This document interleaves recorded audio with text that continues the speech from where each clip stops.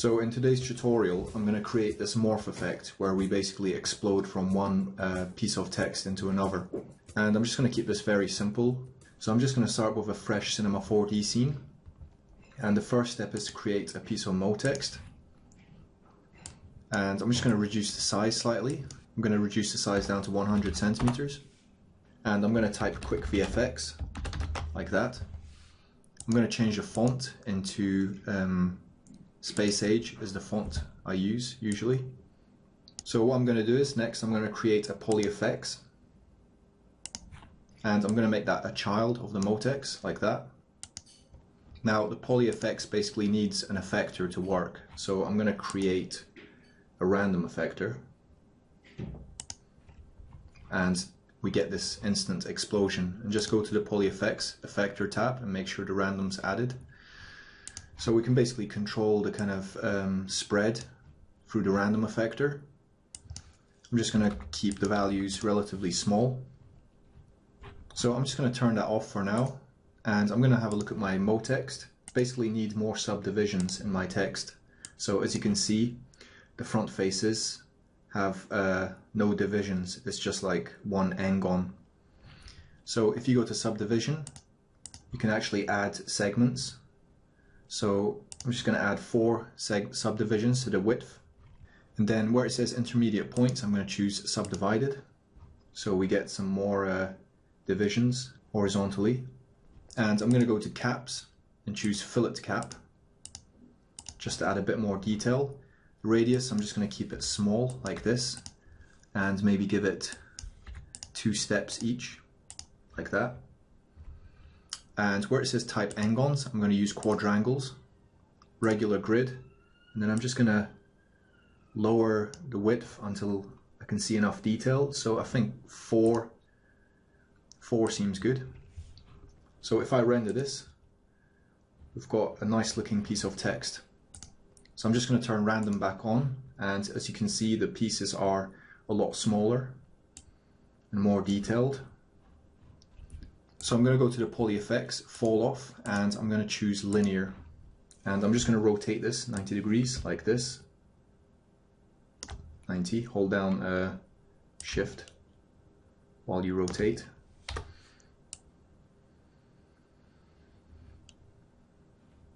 And I'm just going to invert the fall off. I want to come from this direction. So I'm just going to keyframe this. Say start at 10 frames, keyframe X, and then 80 frames. I want it to move all the way over here. Keyframe X position. Something like that. And just going to increase the fall off a tad to 70%. Just going to play that back. So as you can see, these pieces are static. So I'm going to add a time effector, which is just going to add like a bit of movement to these exploded segments. So I'm just going to go and add a time effector. Go to the parameters and might add a bit of rotation, 5%. Go to position, and I'm going to add some position.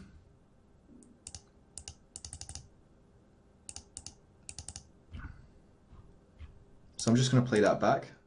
So as you can see now, the pieces are moving out. Just gives it a bit more kind of life.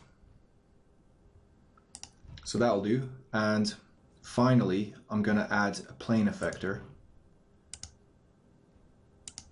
And this is basically going to control scale. So I might just add scale at the end here. Get rid of position, and I'm going to check scale, uniform scale, and I'm going to set it to -1. So what basically happens now is, when I play this animation back, it explodes and it instantly disappears.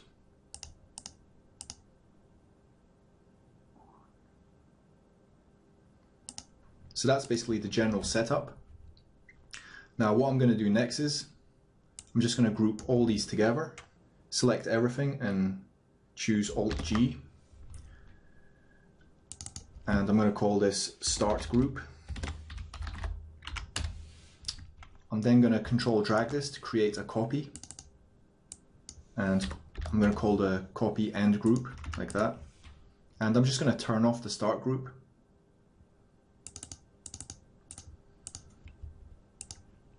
So in the end group, I'm going to change the word, because this is going to be the word we're going to end with. So QuickVFX is 8 letters, so I'm just going to choose something that's going to be a similar kind of length. So tutorial is also 8 letters, seems to work quite well. Just going to click away, and that's my second word. Now all I have to do is go to PolyFX, Falloff, and uncheck invert. And then I'm basically going to delete these 3 effectors which I copied over. And I'm just going to use the same effectors from the start group. So I'm just going to drag those in. So it goes random, time, plane, scale. So I'm just going to drag random, time, plane, scale, the exact same effectors from the start group. And I'm just going to play this animation back now.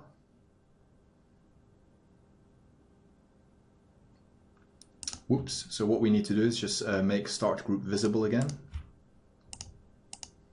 Just play this animation back. And now we basically get this very cool kind of morph effect.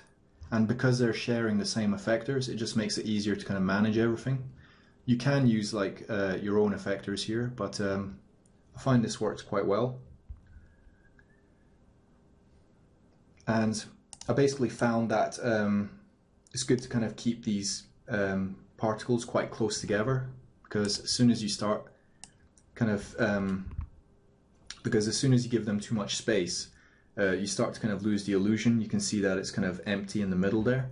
So I just kind of keep them quite, maybe a bit of scale along Y, but then quite close for X and Z, and it just gives it that kind of nice close effect.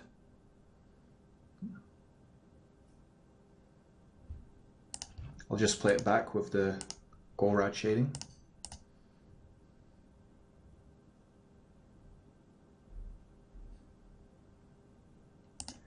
So I'll leave the materials and everything up to you, but that's a very kind of simple way to set this effect up. I hope that wasn't too complicated, and thanks for watching.